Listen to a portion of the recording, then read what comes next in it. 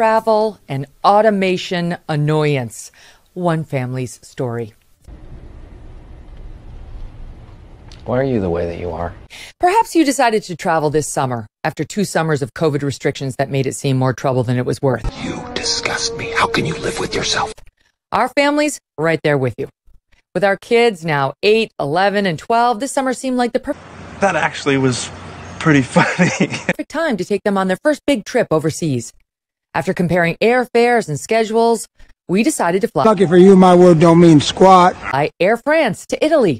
And despite all sorts of airline troubles in the news, from I can't say that word. a pilot shortage to high gas prices to a passenger surge, we got to Florence with virtually no problems.